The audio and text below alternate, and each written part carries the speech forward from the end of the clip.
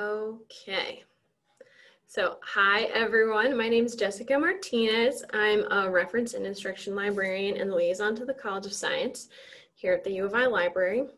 And today we're going to be talking about citation management with Zotero as part of the Graduate Student Essentials Workshop Series.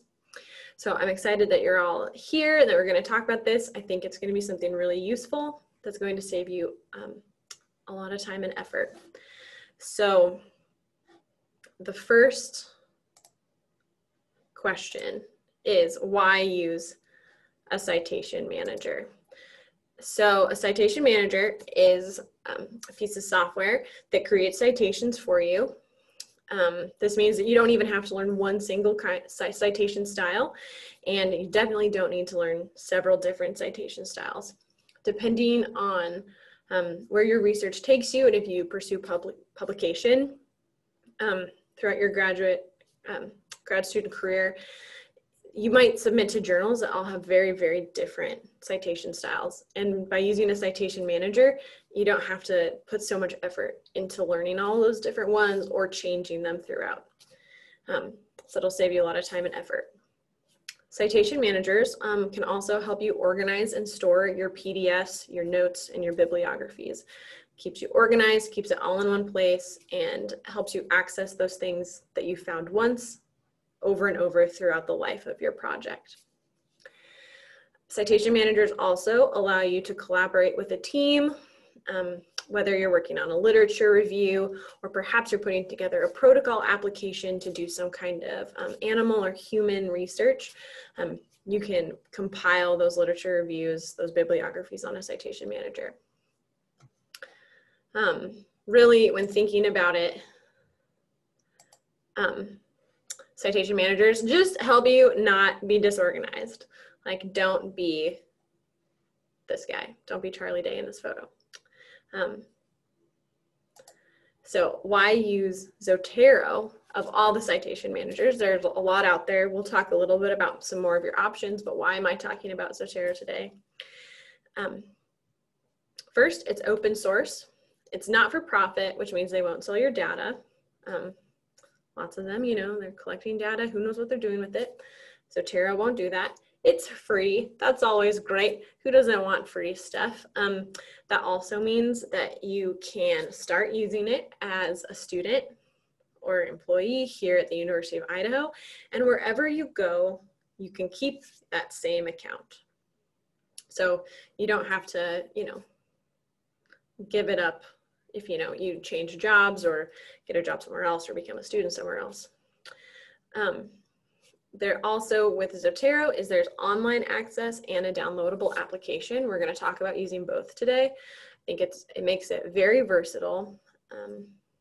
Means that you can switch computers, move between your laptop and your desktop, collaborate with people, use public terminals, and it's all very seamless and easy to use. So I promised we'd mention other citation managers. Julissa, can you toss in the chat the citation management guide link?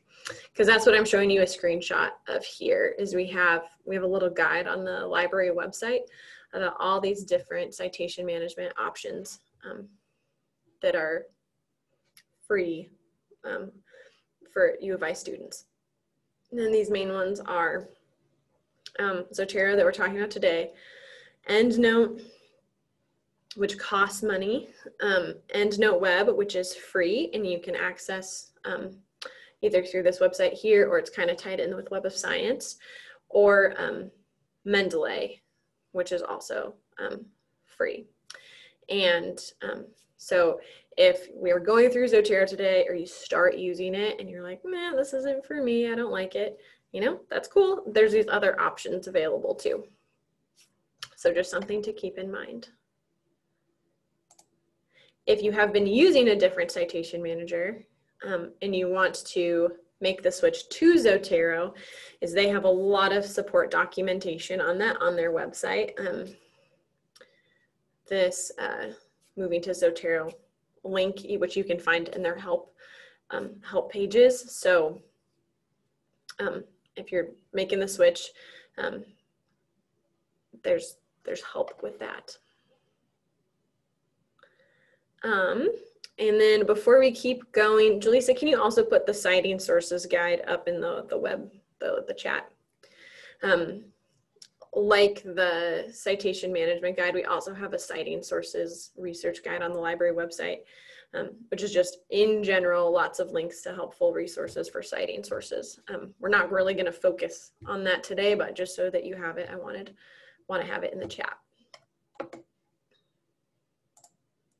Okay, so let's get started with Zotero.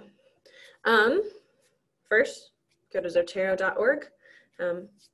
And Jaleesa can put that in there, or just Google Zotero. And you can download the application and or create an account to use it online. That you can create an account and then download it, and they will be linked. And when you download the application, there should be a, it should automatically create the plugins in Microsoft Word that we're going to talk about later today. And lots of things will happen with that. But that's the first step, is creating that account. So you have the online library and downloading the desktop application. And I have all these screenshots, so you can work on that now, or you can do it later. Just follow along, and you'll have access to this video later if you want to come back for anything. So once you've created an account, downloaded the application, you can have the application like I have it on my my desktop computer here in my office. I also have it on my laptop, and those are all synced. And how you sync things is in Zotero, in the desktop application, is you go to Preferences,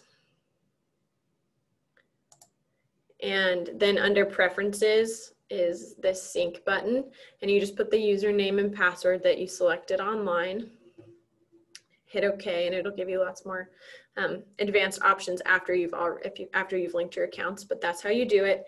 And then whenever if it ever seems like it's not going, not syncing, it's this button here, this little green arrow button. We're gonna make that much smaller. Yeah, and throughout this, if you have any questions, you feel free to put them in the chat, and Jaleesa will make sure that I address those, or if I don't see them. I do have the chat pulled up, but so if you have questions, throw them in there. So once you have Zotero downloaded and your account all set up, collecting citations is what you're going to want to be doing. So one of the easiest ways to collect citations that I really like is you can get the plugin. There's the Zotero connector plugin for Google Chrome or Firefox. Zotero is part of the Firefox corporate family, so it works really well with Firefox, but I use it on Google Chrome, and that's great. And it makes it very easy to collect citations, because then you have this plugin. And so this is what it looks like. Is here's this article that I pulled up on the Open Access Journal PLOS One. So the article is Achieving Health Equity for All, and you can see up here right next to my search bar, up top circled in green, is this little tiny article icon, and that's the Zotero connector. And I click on that, and it saves this link. It saves and if it's a PDF, it'll save the PDF to my Zotero.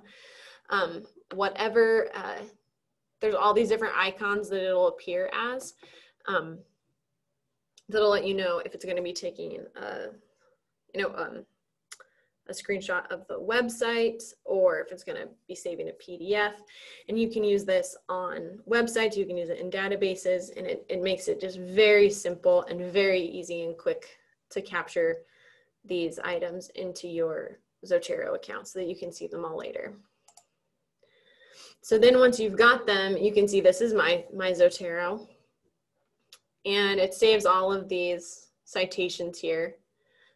You know, when you've got the author and the title and these icons along here that are saying if it's a book or if it's an article. And to add things in, if you want to add something in using an ISBN or a DOI, or any of these other options, you can click this little magic wand symbol and put it in there, and it will add the items to your library. So that is pretty easy. Are there any questions about adding citations? These are going to be the most straightforward ways. And I'm going to talk a little bit more about creating a citation from scratch later, but those are the automatic ways when you're using a link or using the connector. Okay. So then, once you've got your citations, you've done your exploring, is you can keep yourself organized by creating folders. So here in my Zotero, I've got my individual folders up here. One's on feminist theory, on a marketing paper I wrote, on an OER chapter. Those are all my individual folders. And then down here, I have my group libraries. And group libraries are my collaborative projects, like this one, J&M Industrious Research Collective, are research projects I work on with my friend Meredith. And so those are there, and both of us can see it. So I can see all of these folders and all the articles in them, and so can she. And what's really great is that when collaborating with other people at different institutions, is I can save those PDFs, she can save PDFs. So things that we don't have access to at our library, she might have at her library, and vice versa. So you're not both having to request things through interlibrary loan or go find the PDF, as it can all be saved right in Zotero. And so that's really nice with those group folders. And how you create a group is you go on your online account and you go to groups up top. You can see this in the library, all my individual folders still. And then under groups is you create a new group and just put in the email address of the people that you're working with.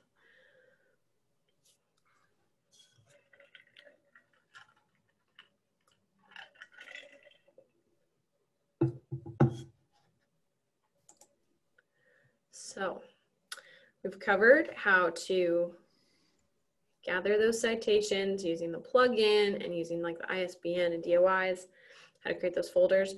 But how do you create a citation from scratch in Zotero? So let's say that you're doing a project and you're using a lot of books. How you can do that if you want to just, put that information in, is you can use the little plus symbol. So we use this little magic wand symbol to put the link in, but this little plus symbol, then you can choose what kind of resource that you're using. So if you choose a book, and then over here is where you put all of the information that you have. So if you know the title, the author, if you have the number of pages, whatever the amount of information you want to put in there that you can for an item. If you're just creating a citation and you don't necessarily want to save it to Zotero, or you're just creating one, don't want to make an account for some reason, you can use ZoteroBib, and this is just you put the URL in this button or in this search box and cite, and then you can choose from, they've got just about every kind of citation style you can imagine with ZoteroBib. And that's just a great way to quickly make a citation.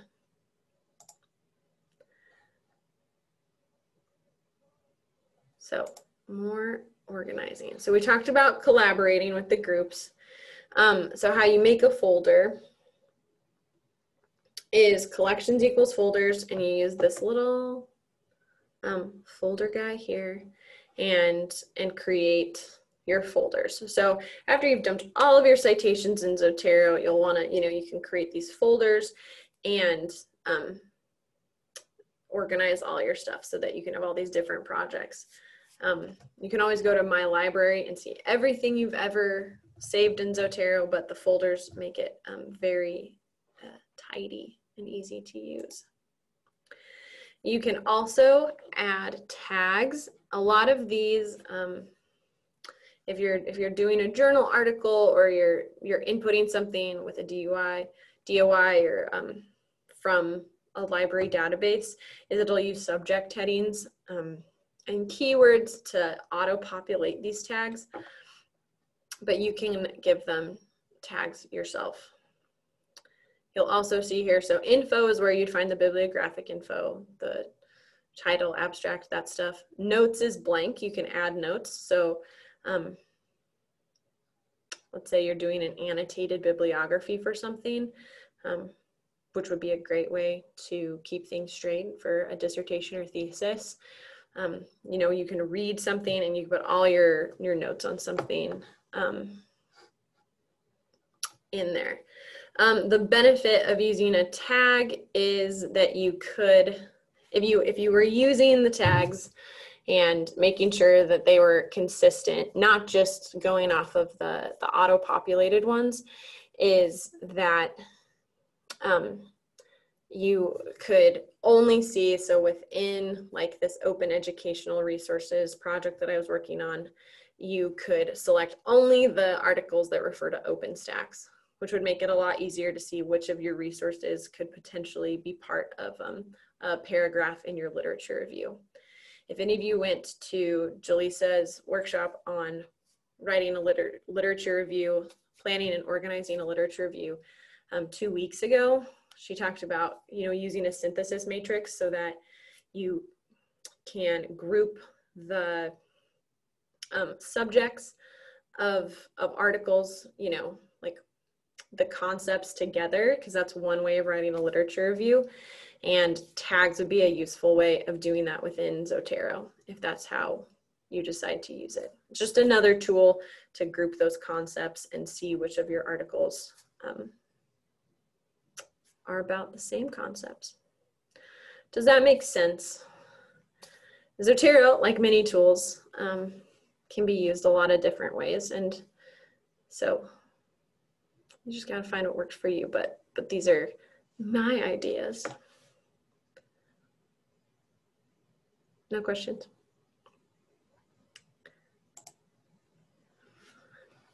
Another great tool for when you're writing a dissertation or thesis or articles later is you can have your saved searches and feeds in here. So let's say you're writing a dissertation and your research is going to take a couple years.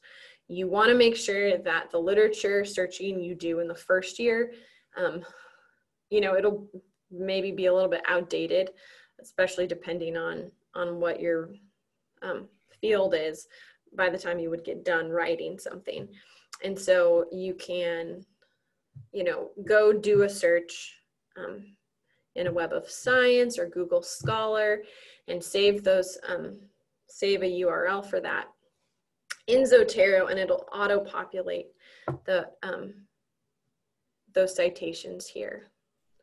And so that way you don't have to look at it, you don't have to move it from your email to your Zotero, it just will automatically populate. And in those advanced options, you can create a folder and really keep those things organized so that you can keep coming back to those subjects that you're interested in, and make sure that you have all of the most recent research available and that you know about it.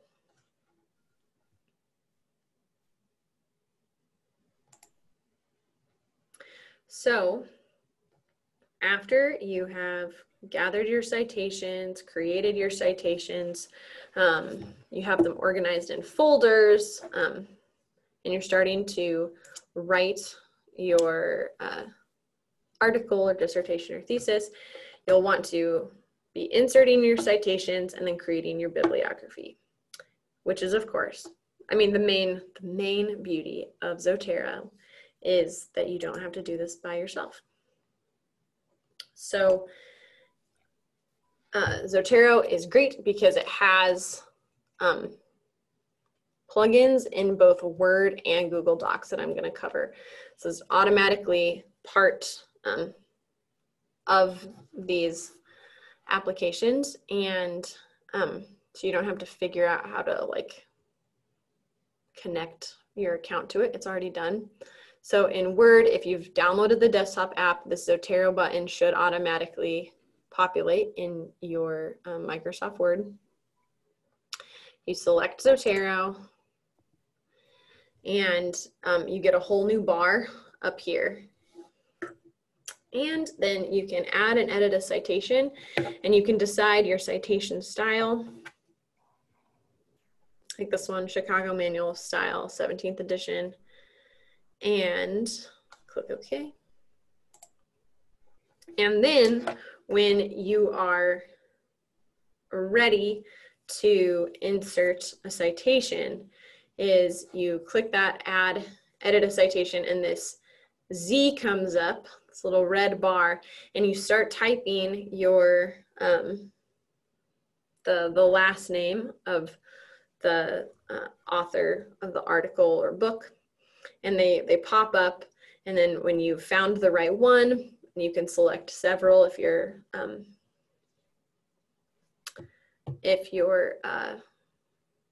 you know, citing several sources in a row. You can put them all in that same little Z search bar, hit enter, and then it inserts it for you. So let's say you write an entire paper using Chicago Manual of Style, 17th edition. And then you submit your article for publication to a journal that, you know, uses a different citation style. You can go into document preferences and just change a different citation style, and it's as easy as two clicks. You know, you find the new style, click OK, and it will change the citation style for you. I would always go make sure that it like did it right. This is still a machine. It can still make a mistake. But it should be very, very easy, saving you hours of work. The same kind of thing can be done in Google Docs. There is always this Zotero option up top on Google Docs, and you can add and edit a citation. It has all the same options as Word. And Jaleesa has put the Zotero word processor plugins, the link to the Zotero help page for that in the chat if you want more info on that. Zotero really does have really great help documentation. And depending on how deep you go with Zotero, you could really be a power user. Today, we're mostly going over the basics of what it's good for and how to get started, but you can really dive deep. It's a powerful tool. So after you've written your paper, you've got your citations, they're in text, they're looking sharp. You'll want to create a bibliography at the end of your paper that has all of the citations from your article. So that's as simple as add or edit a bibliography, and edit a bibliography, and it'll just populate it for you. You can also, if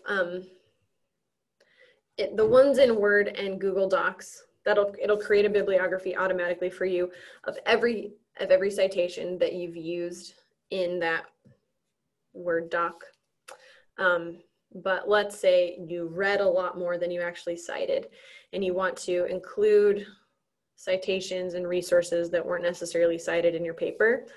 or you want to create a bibliography separate from a paper, you can create a bibliography from items within your Zotero application by highlighting all of the resources that that you want, and then just right click and you can create a bibliography. And so that is very, very easy, and you'll be able to create a bibliography and paste that into whatever doc you want.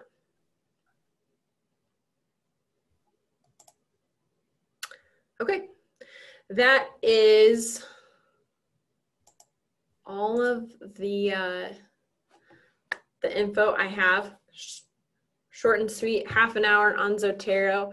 I know there's a lot more options out there. Please, if you want to chat more about Zotero, you can send me an email. We can talk about it. I think it's one of those things, once you get in there and start using it, it's I think a pretty easy to use tool, but I get questions that stump me all the time from people, and we have to do some searching together and figuring it out. And so I'm open to being your partner in discovering all of the fun things Zotero does.